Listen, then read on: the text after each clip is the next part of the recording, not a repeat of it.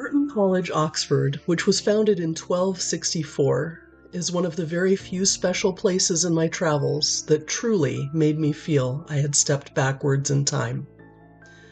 I was here because of my interest in mathematician Henry Briggs, who taught here from 1619 to 1630. But I was also interested in Merton because J.R.R. Tolkien had taught here as well. It seems to me that despite 300 years having passed between the time of these two men, that many features of the campus would have looked very much the same for both of them. Before continuing with Merton, we're going to pop over to Gresham College, London, which is where Briggs worked prior to Merton. Gresham is about midway between the British Museum and St. Paul's Cathedral, just off Holborn Street in central London. It has been in multiple locations over the years and only moved to this location in 1991. Henry Briggs was the first professor of geometry at Gresham in 1596, a role he kept until 1520. Gresham has been providing free public lectures for more than 400 years. I was fortunate enough to be in London for a talk on Alan Turing and John von Neumann and code breaking in April 2016, but it was held at a different location, nearer to St. Paul's rather than on the Gresham campus. It was a wonderful talk given by Professor Raymond Flood. If you're going to do mathematical travels, one tip I have is to always look for talks being given in the town you're visiting. It's often the case that a college or university or museum or other institution will have a free talk available on math or science by a really excellent presenter. But back to Gresham for a moment. It was while Briggs was professor at Gresham that he undertook the arduous travel from London to Edinburgh in order to visit mathematician John Napier, who had just published his work on logarithms. With the public transportation we have today, it only takes a bit more than 5 hours to get from London to Edinburgh. But for Briggs in 1615, it took 4 days to travel this distance, which of course would require another 4 days of travel to return. But it was worth it to Briggs, who was extremely impressed with Napier's invention of logarithms. Once he got to Napier's home, Merchiston Castle, he stayed for a month, and the two of them did a lot of mathematical work together. Briggs repeated this journey in 1616 and had plans to do so again in the summer of 1617, but Napier had died in April of that year. Not only did this mean that the trip was off, but it also meant that the baton was passed to Briggs in terms of furthering the work with logarithms. Both Napier and Briggs agreed that switching them from Napier's system to a base 10 system was desirable. To this day, base 10 logarithms, sometimes called common logarithms, are also known as Briggsian logarithms. Briggs was at Gresham for another couple of years after Napier's death, but then was appointed first Savilian Professor of Geometry at Merton College, Oxford, which is where he lived and worked for the rest of his life. Merton's gatehouse dates from the early 1400s, making it about 1,000 years old when Briggs arrived. Not only the college, but the Oxford street that it's on looks to me as if almost nothing has changed in the 400 years since Briggs's time.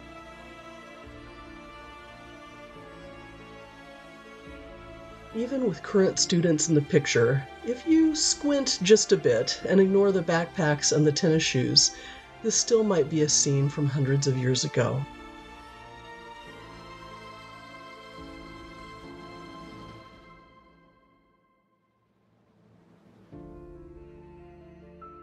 I was here specifically to find the grave of Henry Briggs, which is inside the chapel.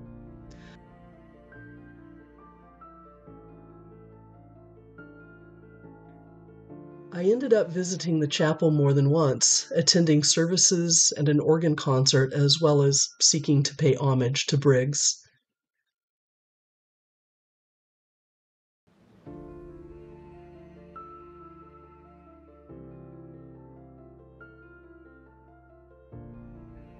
This exquisite organ was not here in Briggs's time, of course. It was installed just 10 years ago, in 2013. Most of my pictures are from a visit in May 2022. I was back in Oxford in spring 2023, but I made the mistake of visiting during spring break. Since it was not term time, no services were being held, nor was the campus open to visitors, so that's definitely something to look out for if you want to make a visit. Despite his genius, Henry Briggs was a very modest man, and his grave is very modest as well. His only inscription is the Latinized form of his name. No images, no symbols, no coat of arms, not even his dates. Compare that with that of Henry Saville, which is also in the chapel and who was a contemporary of Briggs.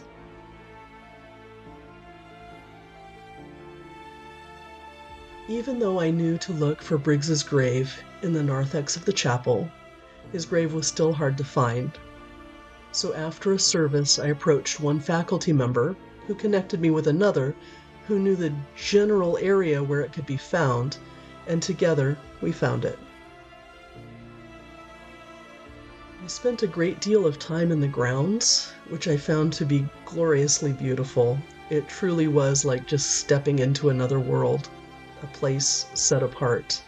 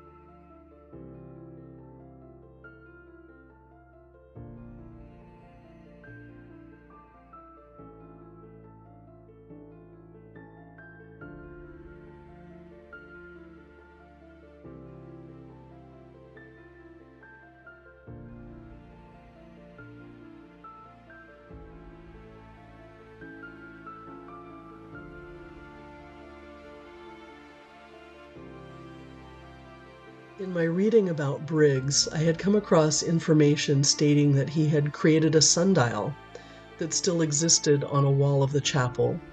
So on my way out, I spent some time in the front quad looking for it. I found it on the north side of the eastern wall of the chapel, or at least I imagine this to be his, given the description I read and given the date, which is during his time here. And so I post this video in honor of Henry Briggs, a humble man with an amazing mind whose name lives on 400 years after his death.